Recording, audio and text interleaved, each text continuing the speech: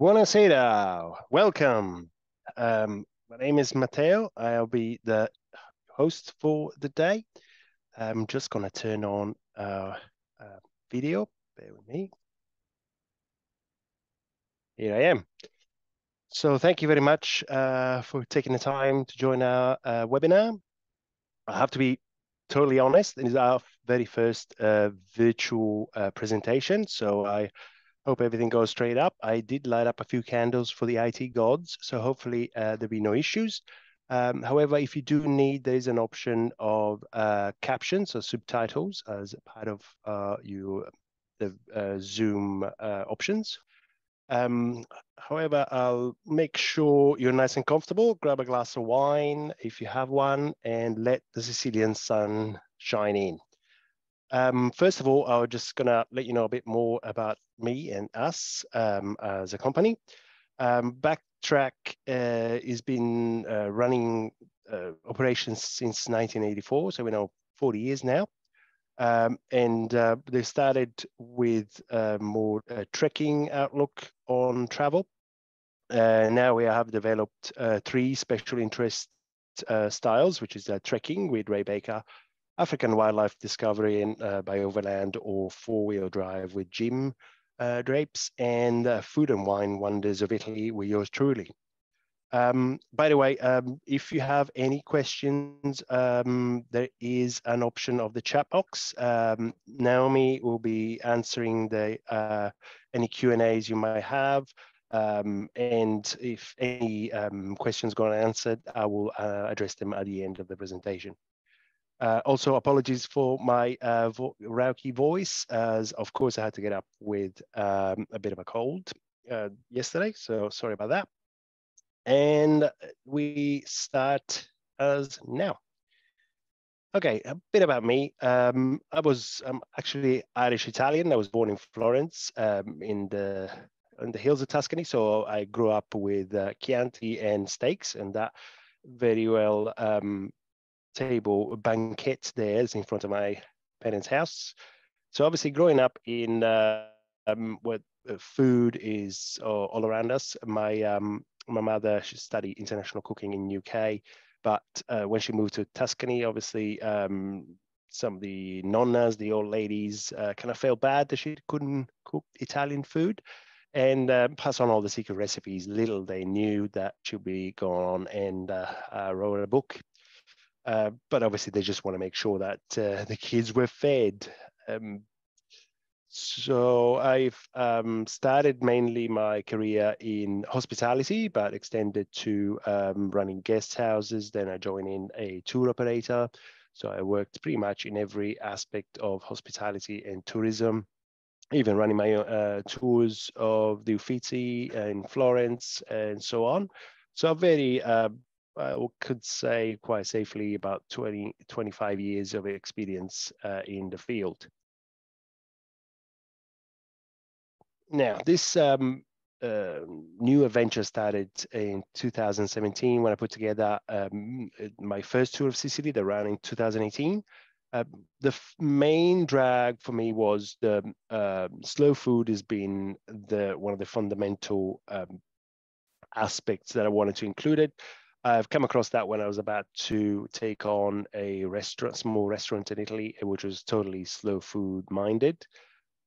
So obviously that is always been something that's interested me. Growing up in a rural environment, obviously I'll pick fruit from the trees and have fresh produce from the market every day, really.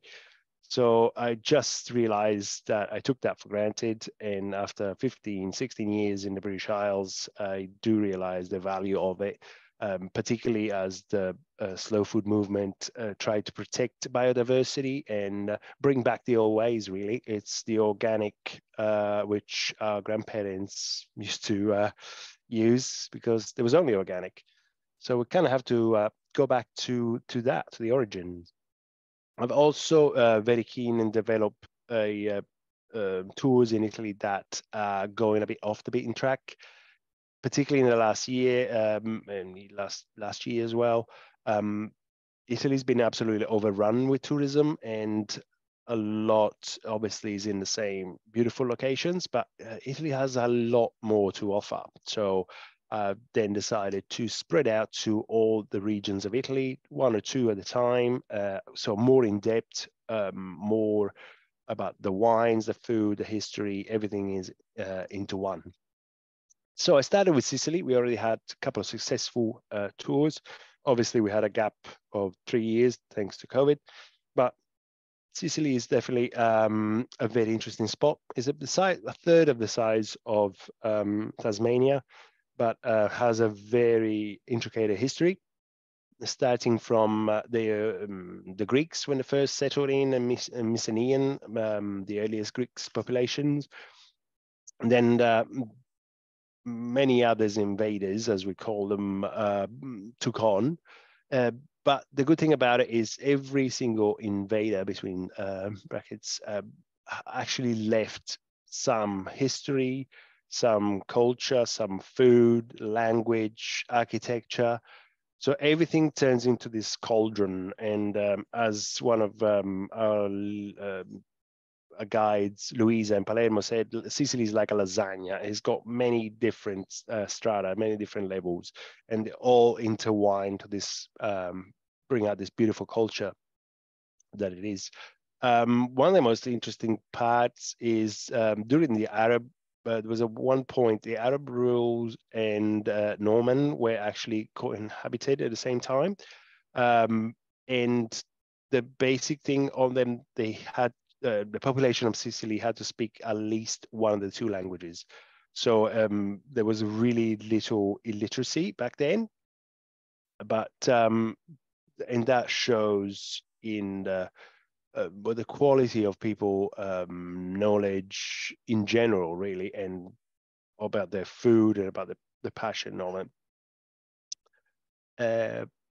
Moving on, this is actual our itinerary. It's a 16-day itinerary. We'll start in flying into Catania, which is one of the two main airports, moving down south onto the Valley of Noto, where our first accommodation is. We'll have 4 nights there, 1 night in Agrigento, and we have 3 nights in Trapani, 2 nights in Palermo, and then we go off to the island of Salina and the Aeolian Island for 3 nights. And then the last 2 nights in Taormina bring us the end of the tour. On day 1, depending on arrival time, we do prefer people to arrive in the morning. We don't have a set time as yet, because it really depends what everybody's doing. Rarely people just go in for the tour, so they'll be doing stuff before and after. And we're just making a decision based on who arriving when, and make it work for everyone. That's so the first day would be visit in Noto, which is only like 5 minutes away from the hotel where we're staying. It's partially pedestrianized town, so I'll be able to walk around safely and get lost in the little streets. It is one of the 3 main Baroque towns. Back in 1693, there was a massive earthquake in eastern Sicily, which is totally wiped out most of the buildings. And that's why a lot of the buildings now look like this with sandstone, because they're being rebuilt in Baroque style by the Spaniards. This is our first hotel, is Villa Favorita. It's a hotel. The hotels in our tours are just a bit more than just a place where you go to sleep. I select them based on history, and they need to be fit in certain requirements. Obviously comfortable, generally 4-star. This in particular is it's been running for basically since the 13th century. It's been owned by the same family. The family that owns it now, the Signora, just remember her name. Sorry about that. Signora Corrada, that's right, and Giulia, her daughter. running the operations at the moment with the typical Southern Sicilian hospitality. So on the first evening, they will tell us all about the history of the building and in front of a glass of bubbly. So any interesting questions will be the time for it. On day 2, which is the actual first day of the itinerary, we'll be visiting the city of Ragusa and the town of Modica. Ragusa is pretty, again, very affected by the earthquake. In fact, is now split into two cities, two parts, while the old town and the new town. The old town was totally wiped out, and only the rich aristocracy were able to rebuild the whatever they could, while the new town is where people less affluent had to move to. And obviously, as you can see on the far right photo behind me, that's the Duomo of Ragusa, which is a very interesting building, as is put on a slightly off-centered, so they could see the dome and everything from any angle of the square. From Ragusa, we'll move on to Modica. Modica is the famous town for chocolate. It still is. This is because back in the Spanish times, obviously the Spanish will bring in chocolate from the New World and then produce it. Some of the artisans picked it up in Modica and become very famous. As a result, they were producing it in it's granulated sugar and in a cold production. So you will find pieces of rock sugar in it, but it also had no added fats. In fact, only contains the cocoa butter naturally present in the cocoa beans and the sugar crystals. You'll definitely get to taste some of it, which I highly recommend it. On the same day, we'll basically head back to the hotel first for a bit of rest and a refresh. And then in the late afternoon, we head off to Marzamemi, which is in the southern point of Sicily. On clear days, you apparently can see Malta. From there, there's only about an hour and a half by ferry. Here we'll wander around the town. There's a famous shop that produce a lot of fish goods. They'll have like a tuna pates and pestos and all sorts of yummy goods. Then after that, we're just wandering around the town, have an aperitivo or a spritz or something before heading to the Cortile Arabo, which is one of my favorite dining experience in this tour. As you can see, Massimo, the head chef, clearly with Arab twist. I mean, he speaks perfect Sicilian, but you can tell he's got North African features. He's an absolutely incredible guy. He manages to keep the tradition, but given his own twist. It goes to incredible levels, as even producing this emulsionated oil mousse, which you basically need to whisk every 2 days, keep it in the fridge. And so extremely elaborate, but not in a over fancy way. It's actually it's a mix between a theater and painting with food. Literally, that's the only way I can. It's not actually literally painting with food, but it's definitely a opera d'arte, as we say in Italian. So like opera. The next day, we'll go and meet one more slow food ambassador and very enthusiastic chef, Andrea, which is the bald guy there on the right-hand side. He is not only an ambassador, he's famous. He's had a few stints in Italian TV, producing, cooking shows. He will bring us basically through all his suppliers or the main ones that we can visit on the day. The slow food Presidia, there is the Palazzolo Acreides sausage, which has been produced in the same way since Roman times. These the black pig right here is the type of pig they use. Is more similar to a wild boar than than a pig to some extent. They live freely. They have little fat on, very tasty. And he will bring us to the table the produce that we went to see, and we can see how he interprets the territory and his production in his meals. Absolutely incredible, great guy. On day 4, we head to Syracuse. Syracuse, obviously one of the main Greek settlement from the start, also home to Archimedes, also home to one of my favorite temples in Sicily.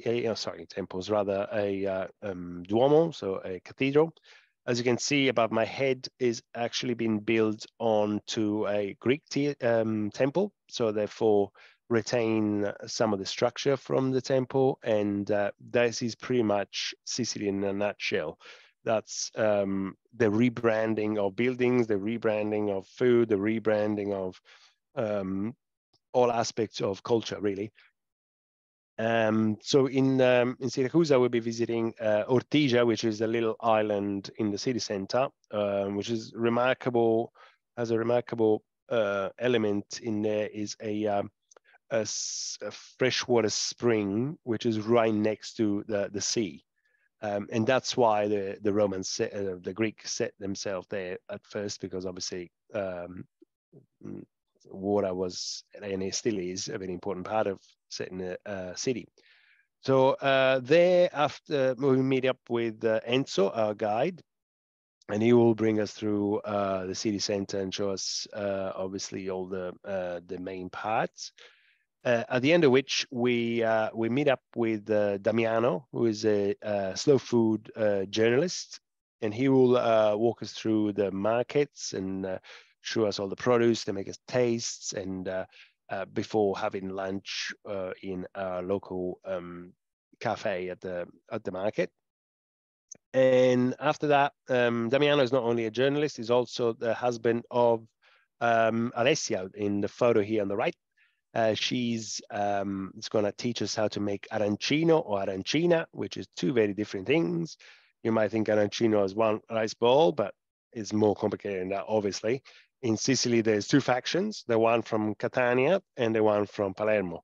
The one from Catania are pointy because they resemble the Etna mountain, while the one from Palermo is round.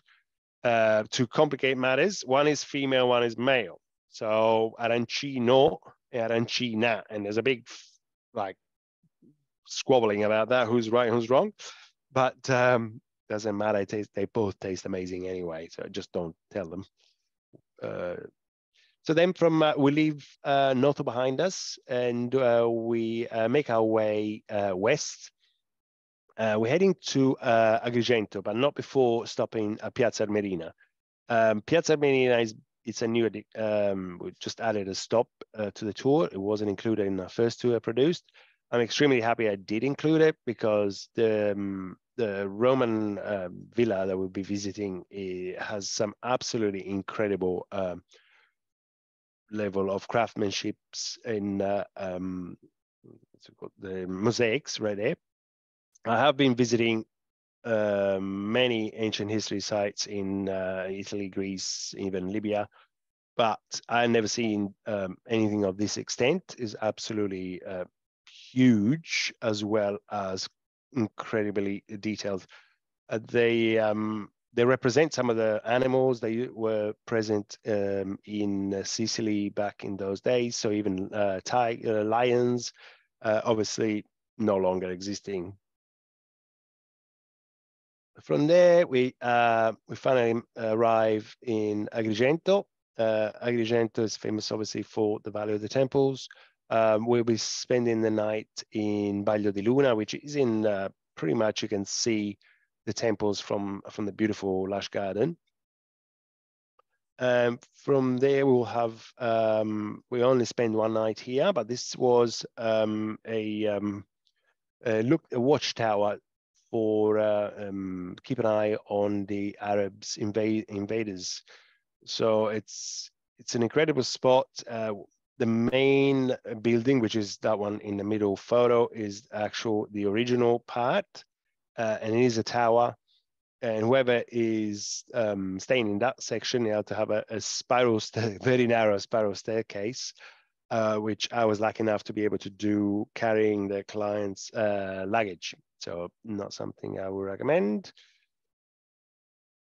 We only spent one night in Agrigento before keep moving west. Obviously, in the morning, we'll visit the Valley of the Temples itself. It is UNESCO heritage site. It's very much so important that it is actually the UNESCO symbol. As you can see, right about me, no, this right there. It is actually the UNESCO heritage site symbol, as I mentioned. After a visit to Agrigento, Valley of the Temples, will stop in Sciacca, a coastal town, for a lunch over the harbor, just to break up the journey on the way to Trapani.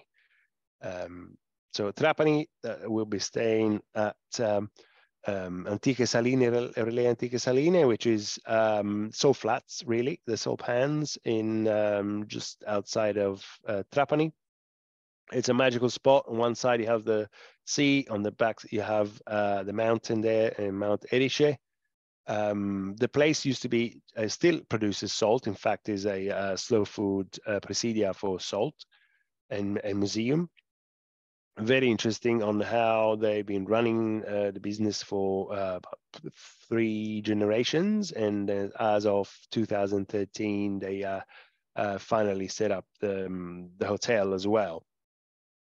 Absolutely beautiful spot, and that we will spend 3 nights there.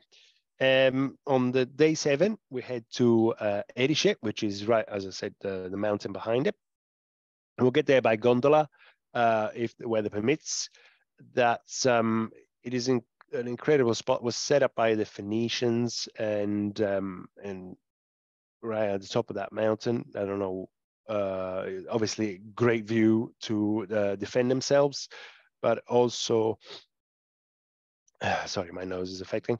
But also has a pretty much a microclimate of its own. So even in the summer, when it can be nice and warm at the bottom, once you get up there, there's like 2 or 3 degrees difference, and potentially winds, and quite often it's got a hat on, as they say.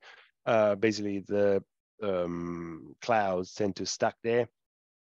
I remember the first day first tour went there, it was actually perfect because it was cloudy the whole time. By the time we got there, the clouds disappeared like I paid them to. So everybody pretty much enjoyed the views that if we were just there an hour earlier, I wouldn't be able to see.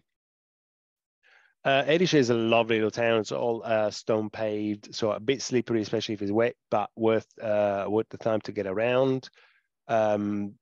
One of the stops that was one of my favorites is the Maria Grammatico pasticceria. You can see the photos there on the right-hand side. She was basically a orphan that she got taken in by the nuns, and in the kitchen of the monastery, she basically picked up and learned all the secrets of the pastry chef of the nuns. The nuns were used to sell pastries in order to pay for the bills and any upkeeping of the monastery. After that, we head to Scopello, which is the photo on the bottom right-hand side. It is at the edge of the Zingaro National Park. Absolute blue waters, turquoise, crystal clear. A really special spot on that corner of Sicily. On day 8, we head down south to Selinunte first, one of the most extended sites, Greek sites in Sicily. Despite that, the town only was pretty much active for a couple of 100 years. That's because then first took over by the Carthaginian and then completely destroyed by the Carthaginian. That was pretty much, we're left half buried until about last century. Back in the 60s and 70s, unfortunately, A lot of the locals just went in and helped themselves for pretty much anything they could. Apparently, the guide was telling me even they were going there with trucks at nighttime to pick up some of their columns. So there'll be a lot of stuff there lying about in private gardens. But luckily today, a German university and American university are still discovering areas of the famous site. After Selinunte, we head to Marsala, which is an important town for Italy for two reasons. One, the Marsala wine, and two, the Giuseppe Garibaldi, the famous conqueror, we'll say, that freed Italy. And so Marsala wine, first of all, obviously not something that everybody enjoy. It's a fortified wine, so a bit similar to sherry. And so my dear friend Chaco, well, his name is Francesco, I got Chaco. He is a very enthusiastic chef, and he is the ambassador for the Marsala wine. Really, he really wants to bring it out to the world. He puts together this, let's say, food itinerary of dishes inspired to the different types of Marsala. So it goes from lighter to stronger in alcohol content, and again, this matched perfectly with the dishes they produce. I'm a bit the feedback I got from the clients, which is a bit same way I'm thinking, is not something that I'll probably go out and buy myself a bottle of Marsala, but in that location, in that place, is an incredible experience, and everybody enjoyed it. And then from then we move on to we leave the western part of the island behind, towards Palermo. Not without stopping in Monreale, of course, one of my second favorite cathedral. Absolutely encrusted with mosaics, mainly glass tiles produced out in Venice or from local artists. Is an incredible spot. It almost looked like a mosque from the back, when it probably was at some stage as well. And we'll definitely spending a good hour looking around, and those of you that feel like I can go onto the roof as well. After that, we'll stop at the Barrique wine bar for a little light lunch before heading into Palermo. Palermo is a bit shocking at time for people. It does look a bit run down and even potentially dodgy, but I can assure you that's not the case, since I've been 2 or 3 times. It does look a bit run down. Some of the buildings were not even fully restored after the Second World War bombing, but every corner of the city has got so much history. It's got so many secret gems hidden, like private gardens, private palazzos. In fact, we'll be visiting one in particular. I won't tell you too much because it's a part of the surprise. But it is a very multicultural city, so much so they even have the names of the streets in Italian, Arabic, and Hebrew. Here we were staying in Palazzo Brunaccini, which is basically bang on the center, really close to the Ballarò Market, next to the National Library. Very convenient for obviously visiting the city center. The history behind it, because Brunaccini is actually a Florentine name, and in fact, it was a Florentine family that owned the building and built it up. It was actually the let's say in 1700s, the Princess Lucrezia Brunaccini. She basically became pregnant very young before getting married, which is back in the day not okay. So they pretty much sent her off to Palermo, and she actually set up this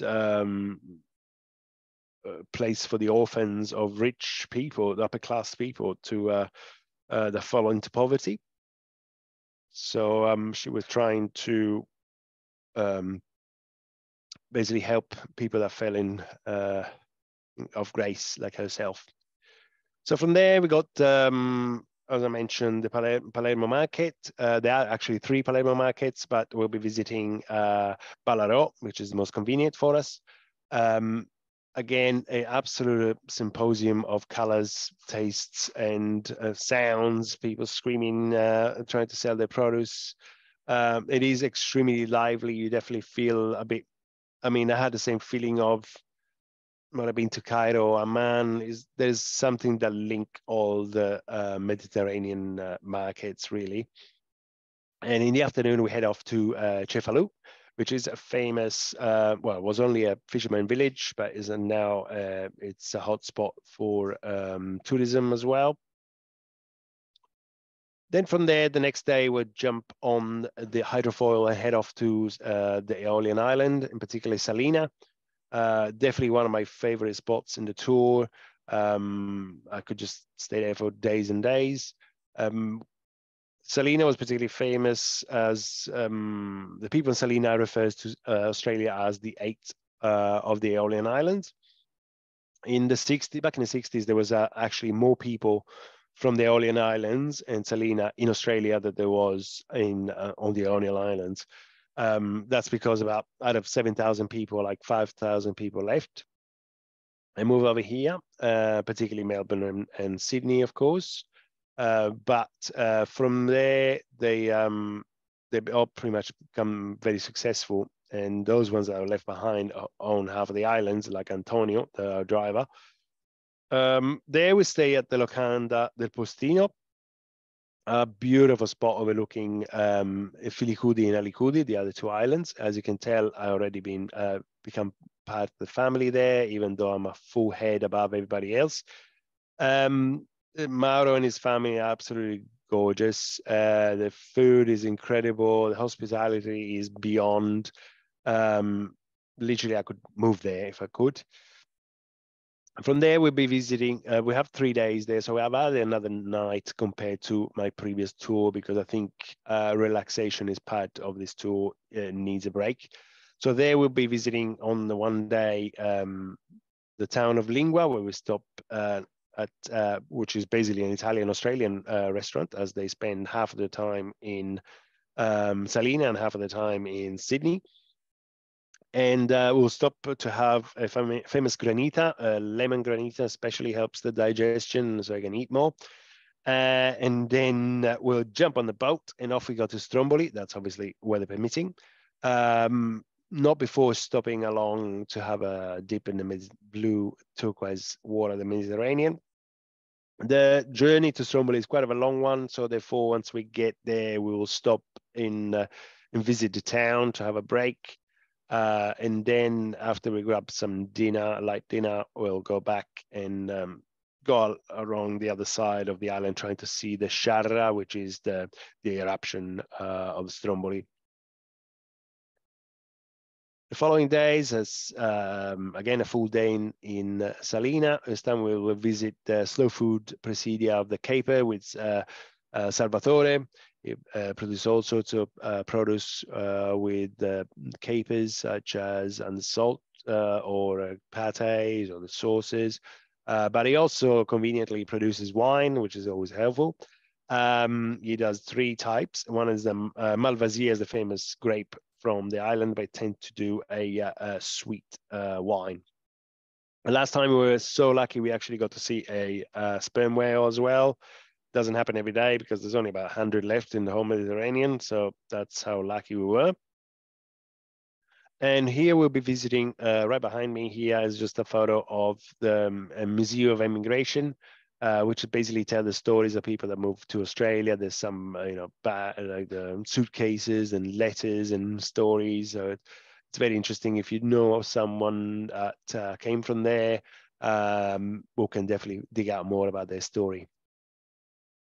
Now the final stop is Taormina, the last 2 days. That's we jump on the hydrofoil, then at about an hour and a half, we're in Taormina, just in time for lunch, of course. And then after lunch, we'll go for a stroll down the main road, main drag, all the way to the famous Greek amphitheater. It's absolutely beautiful surrounding backdrop of the turquoise Mediterranean.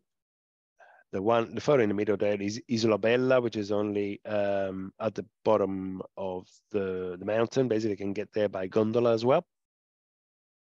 Here we stay at the Hotel Villa Schuler, which is one of the, I think is the oldest running hotel in Sicily, owned by the same company. Villa Schuler is actually, obviously, as the name suggests, doesn't sound very Italian, because Gerardo's grandfather moved from Germany and set up this hotel back in 1907. It's got extremely a great mix of Sicilian hospitality and German efficiency, with a large breakfasts a la carte. And as obviously the habits of Germans tend to have a larger breakfast and smaller lunch. So absolutely convenient. Is you can see the views from there, and at the back there's a beautiful garden, and through the garden you can just basically, there's a walkway and you can straight into the main drag. Our final day of activities, we head up to the Etna volcano, hopefully to see clear skies like the one in the photos. We were extremely lucky last year, because we got there and there was actually not a cloud in the sky. You could see all around, as you can tell from the photos. Fast forward an hour or so, the clouds have moved in and couldn't see much. But after that, we'll head up to Bronte, which is basically, I would say, probably the world capital of pistachio. As you can tell, they'll do anything with pistachio. From the crostini, we have the pasta there, and even the coffee with the pistachio on. Definitely one of my favorite thing to eat when I'm there. However, they do only harvest it year on, year off. So far, we always end up there when there was no harvest. Nevertheless, the taste just as good. And here's the end of the tour. You basically finish after breakfast, and everybody go their own way. This is Giuseppe there, our driver. Absolute gem. He's always go the extra mile. Will call his mate and bring us some biscuits at the petrol station or something like that. He's an incredible, a great ambassador for Sicily. And this is all the details you need to know. So it starting on the 10th of October and on the 25th, so 16 days, all included, 15 nights. We need a minimum of 5 people. We already have 2 booked on. There's only 12 maximum. There's only 2 single supplements available, although potentially more if you need to. There's 2 available room for upgrade. That means you'll get the best possible room in each hotel. Price is 6,400 euros, which works out to be just 10,450, which is not bad if you consider that you're basically not going to need your wallet for the whole duration of the tour. Bookings are open for just 2 more weeks, so don't miss out. If you want to go, now is the time.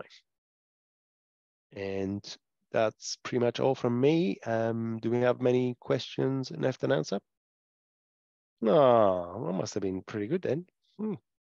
Okay, well, definitely available. We'll follow you up with an email if you think of anything else or you need any additional information. Otherwise, look forward to bringing to Sicily with me. Grazie mille. Ciao.